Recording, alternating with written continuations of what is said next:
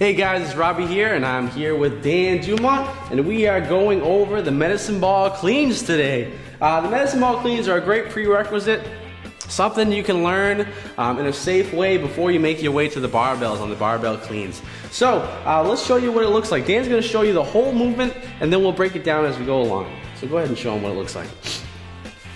Nice, beautiful, good. One more. Nice, perfect. So you'll notice a couple things here.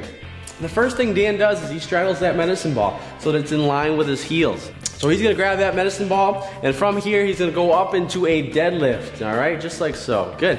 So the next portion after the deadlift is going into a straight arm shrug. So he's gonna go ahead and shrug that medicine ball. From here, that's as high as that medicine ball needs to go. He's just gonna come underneath it, pop it underneath it just like so, not rotating that ball, but yet he's gonna rotate his hands around the ball, and he's gonna stand up nice and tall. So, a couple things we want to make sure of, a couple of things we don't want to see, is we want to make sure these laces are pointing forward, and what we don't want to see happen is people doing a reverse curl, which we'll show you here.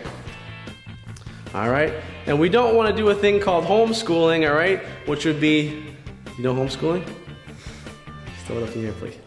All right, so we don't want to do homeschooling, which is playing catch with yourself, of course, all right? So we don't want to do that, okay? We want to make sure that we rotate our hands around the ball like so, okay? So let's see it in real time.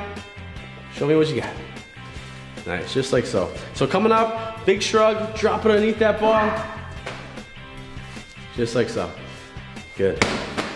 And that right there, guys, is the medicine ball clean right here with Dan Dumont.